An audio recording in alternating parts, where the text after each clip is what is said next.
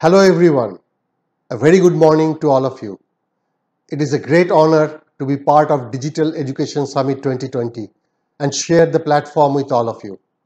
Thanks to South Asian Institute for Advanced Research and Development for providing me the opportunity to share my thoughts. I would like to share 4 things today. Number 1, technologies that will transform education. Number 2, the content and creativity. Number 3, the unwelcome fallout.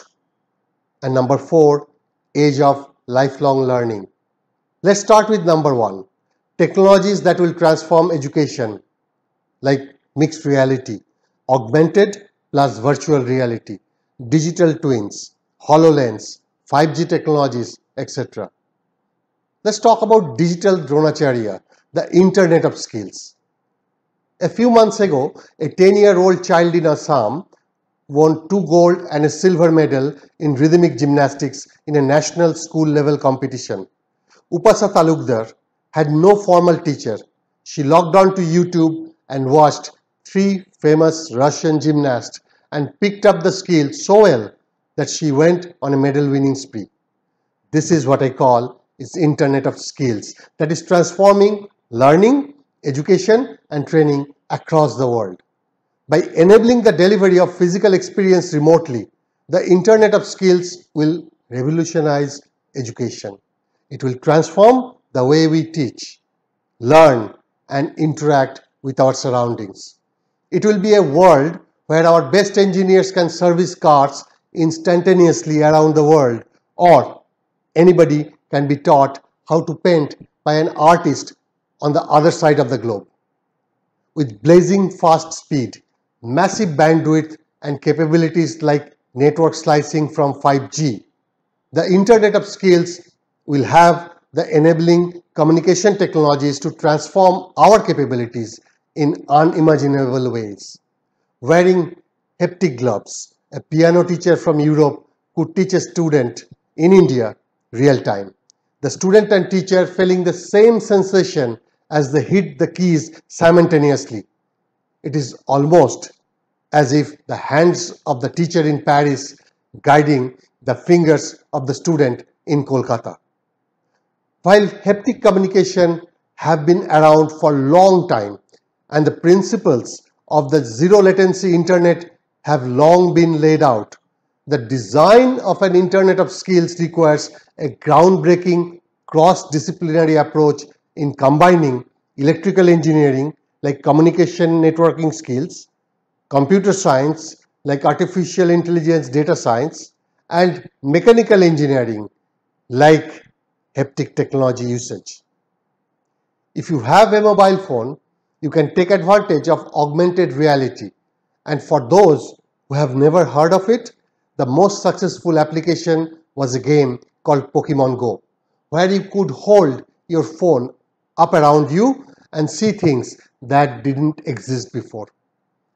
Augmented reality lets you interact with the environment around you in a way that was not possible many years ago. Microsoft has invested heavily in AR with its HoloLens that allow teams to collaborate from a distance. Both VR and AR makes it easier to solve complex problems from anywhere without needing physical equipment to do so.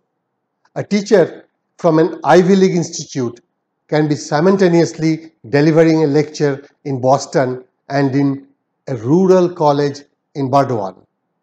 Let's go to the point number 2, content and creativity.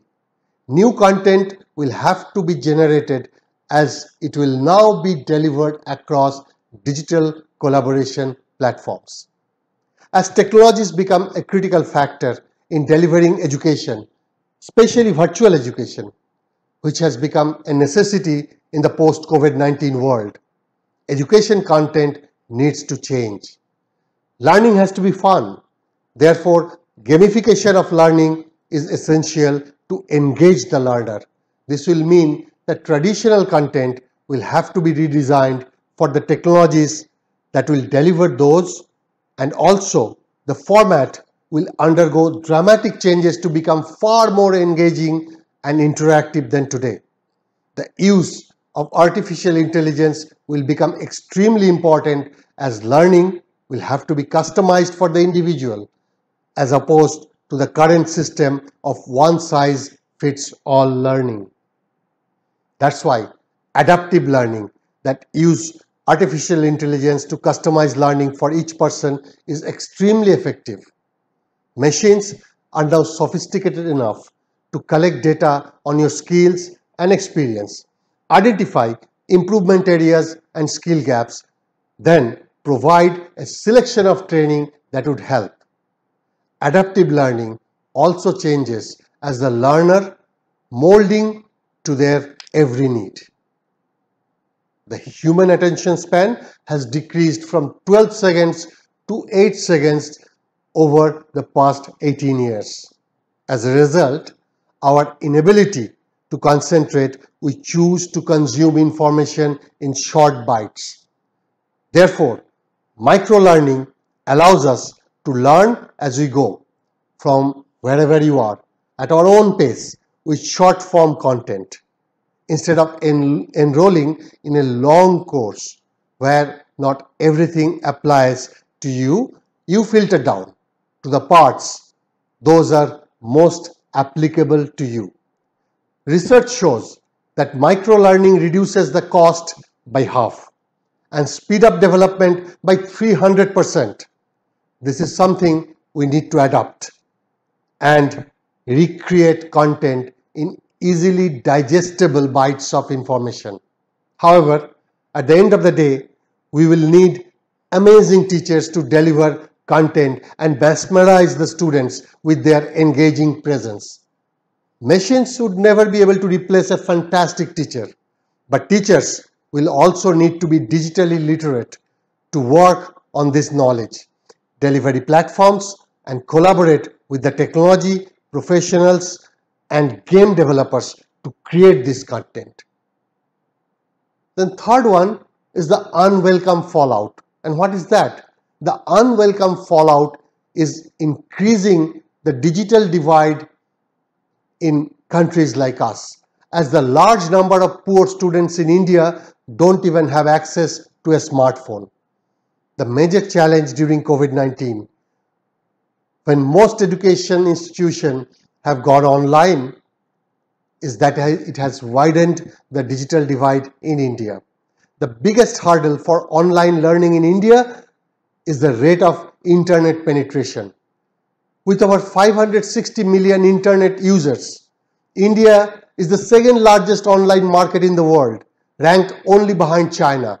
It was estimated that by 2023, 3 years from now, there would be over 650 million internet users in our country.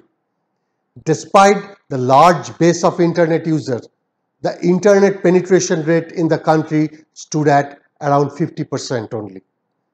This meant that around half of the 1.37 billion Indians has access to internet.